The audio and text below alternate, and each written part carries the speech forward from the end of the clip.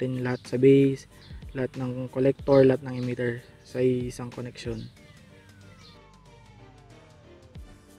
Then mag-wind tayo ng center tap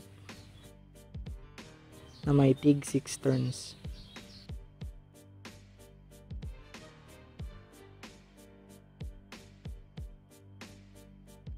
Another center tap winding, but this time tig 12 turns naman. Yan na yung 0.6 mm. And then Mag-wind ulit tayo ng 0.5 mm magnet wire ng 480 turns.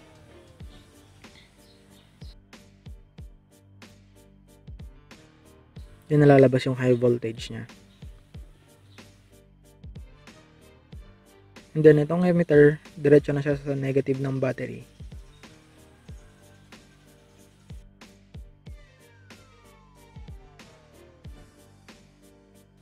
Itong center top naman ng 12 turns, diretso na siya sa positive ng battery.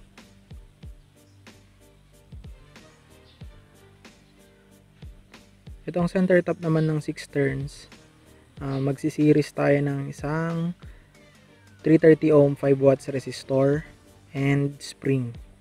Kung wala kayong spring guys, pwede kayong mag-coil ng alambre. Yun yung ginamit ko. And then i-connect natin yan sa outlet.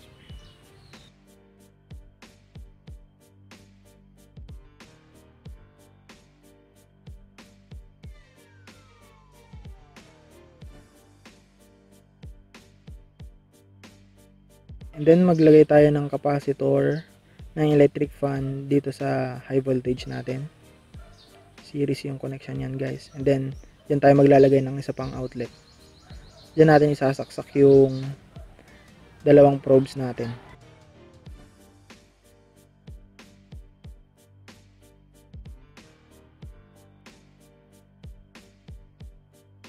Itong base connect natin dito sa isang end ng 6 turns na center top.